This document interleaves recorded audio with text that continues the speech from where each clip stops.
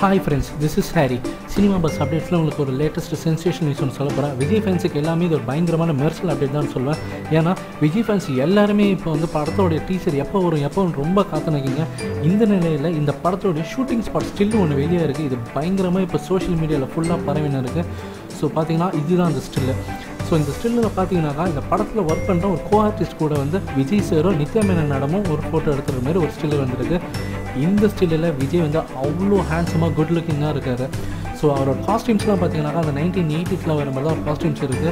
So அதேமாதிரி இது வந்து அந்த மதுரை மைந்தன்ற அந்த கேரக்டருக்கான காஸ்டியூம்ஸ் தான் இது நினைக்கிறேன். ஏன்னா அந்த படத்தில் பார்த்தீங்கன்னாக்கா அவர் அந்த மதுரை மைந்தன்ற அந்த ஒரு கேரக்டர் படத்தை தூக்கி சாட்டுன்னு சொல்லிட்டு எஸ்.ஏ. சூர்யா சார் வந்து ஆடியோ லான்ச்சில் சொல்லியிருந்தார்.